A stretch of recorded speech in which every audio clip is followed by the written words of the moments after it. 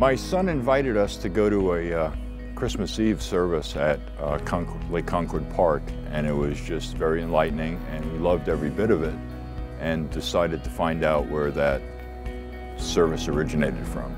That's how we found church together. Come here every Sunday and worship together and bring the lessons back home and discuss them to see how they can fit into our life, and many times they do, and it helps us get through the week.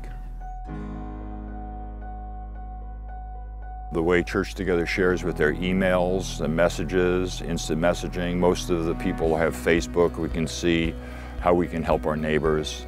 Some of the organizations around town, the Christian Help Center on Seminole Boulevard is a great place for people to get jobs. There's an outreach program. They have a food pantry. Again, our church supports them a lot, and I support our church to do the things in our community to help my community. It's my community, and I think a community church is there for the community.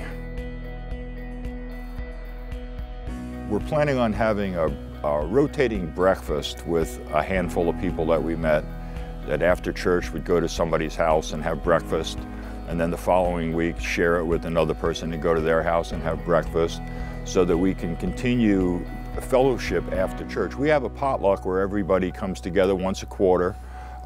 It's amazing. Sometimes we barbecue, sometimes we have lasagna, everybody brings something.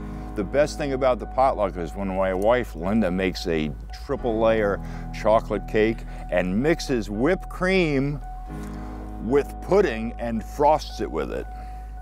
You never get a better cake. And if you don't come here for that, I don't know why. Because it's easy to go to church together. You won't feel guilty. You can dress the way you want to. The people there will welcome you. I felt welcome the first day I came. Everybody's inquisitive, and again, we all come out together with something. We go there together, we worship together, we sing together, and Andy tells a story about what it's all about and why we are together. That's why we're church together.